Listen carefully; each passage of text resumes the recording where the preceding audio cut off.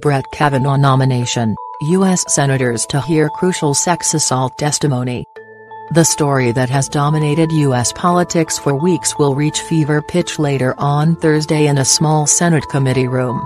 Brett Kavanaugh, the man nominated for a vacant post on the hugely important Supreme Court, and a woman accusing him of sexual assault will both testify.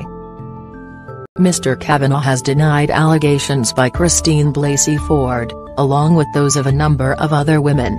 President Trump called it an important day in the history of our country. The 9-member Supreme Court plays a vital role in U.S. political life. It has the final say on U.S. law, including highly contentious social issues and challenges to government policy.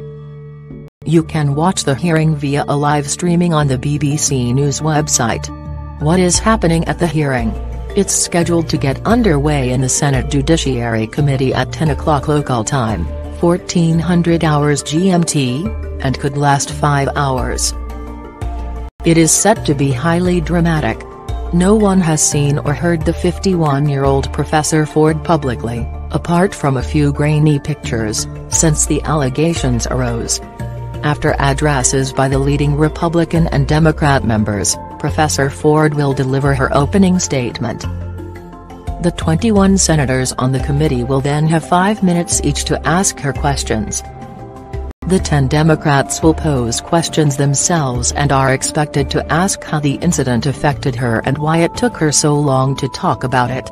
The 11 Republicans, all men, are expected to defer most of their questions to a female lawyer, Phoenix prosecutor Rachel Mitchell. Professor Ford will reportedly then leave the room and Brett Kavanaugh will enter. Professor Ford had earlier asked not to be in the same room as the judge. Mr. Kavanaugh, 53, will deliver his statement and the same round of questioning will follow. A Democratic aide told Associated Press that senators would try to make him look nervous and would address inconsistencies in his earlier statements. What is certain is that the hearing will halt Washington, with lawmakers transfixed to the testimony. Republican Senator Bob Corker said, "I've cleared the calendar and I'm going to watch every word." Do we know what will be said? Both Professor Ford and Mr. Kavanaugh have released written testimony ahead of the hearing. In her testimony, Professor Ford will say, "It is not my responsibility to determine whether Mr. Kavanaugh deserves to sit on the Supreme Court. My responsibility is to tell the truth." She will allege Mr. Kavanaugh and his friend Mark Judge locked her in a bedroom during a small gathering at a house in Washington, D.C. suburbs in the summer of 1982. She will say Mr. Kavanaugh tried to drunkenly remove her clothing, pinned her to a bed and groped her at a party when she was 15 and he was 17. Brett's assault on me drastically altered my life. For a very long time, I was too afraid and ashamed to tell anyone the details, she writes.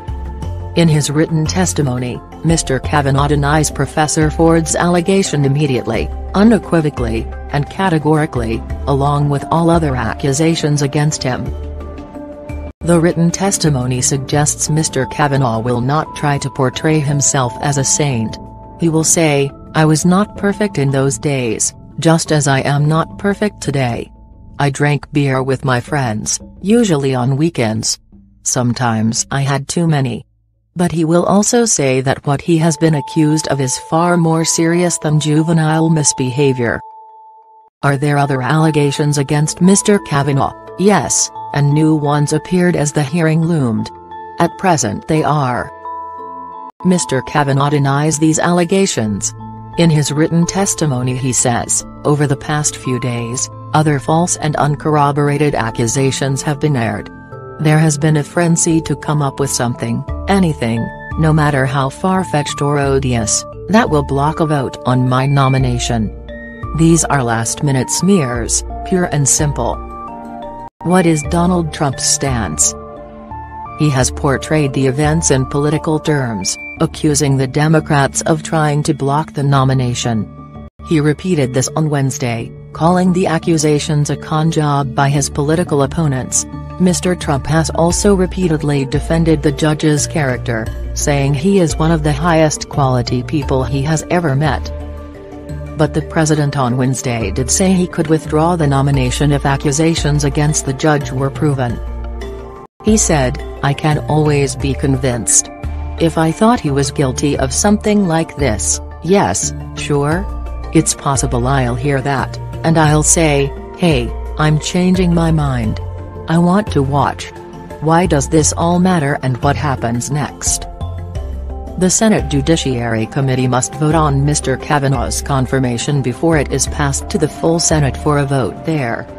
A vote by the committee is scheduled for Friday, but its chairman, Republican Senator Chuck Grassley, has left open the possibility it might be delayed again. All 10 Democratic members on the committee have called on President Trump to immediately withdraw Mr. Kavanaugh's nomination. Republicans want their nominee in place before the looming midterm elections, when they could lose their 51-49 control of the Senate. Any confirmation of Judge Kavanaugh could also affect female voters in November. The confirmation of Justice Clarence Thomas despite allegations of sexual harassment fueled the rise of a new generation of female politicians in the 1992 national elections. Supreme Court judges are nominated by the president and hold the position for life. Mr. Kavanaugh's presence on the court could give it a more conservative character for decades.